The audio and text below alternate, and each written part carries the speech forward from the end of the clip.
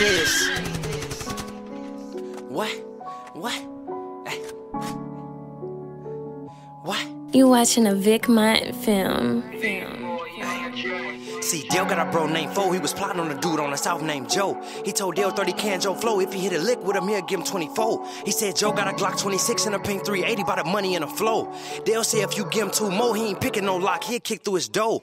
Dale fuck with a Fo hella hard. He don't really trust in him, so he think he all talk. Fo for real, he just waiting on a call cause he fuck with Joe hard. Yeah, they used to be dogs. Joe and Fo was locked up behind bars way back in 08 cause they used to steal cars. Dale say you better stick to the plan. Something get out of hand and your ass getting chalked.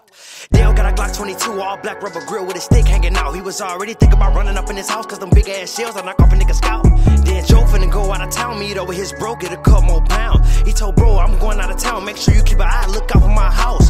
Joe left out, Dale seen when he stepped out. He don't really need help, he'll do it by himself now. Dale think about if he get caught by the feds, then no way that he'll bail out. Now he nervous though, cause he ain't never put in work before. 30K so it's worth it though, he don't wanna hurt no more. Cause he just lost his job down bad, he don't even wanna work no more. Now he ready, Dale parked in the alley, hopped out clutching his ratchet. Fo just know he gon' be looking crazy cause all of that money missing with the ratchet. Dale kicked through the door with that thing out, went for the money, got that and he ran out. Dale and Fo was supposed to be even, so it's never a time when they had their hand out. Fo came to the back of the house and he knew something was crazy, the door was shut. 30,000 was gone, the pink 380 was left. He knew who it was. He said, I trusted that nigga, I fuck with that nigga. He was my big brother, it's so with that nigga. He mad, talking out loud. When I see him, I gotta put slugs to that nigga. Fo calling Dale phone, trying to see what he on, thinking he was his homie.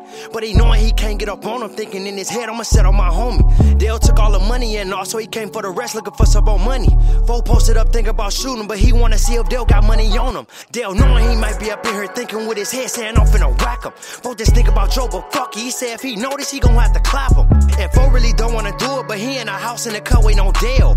And Dale, he clutching a 40, they both got a hammer, so shit, what the hell, so fuck it, they on that. He called Dale and left a voicemail, what's the word, we supposed to be bros.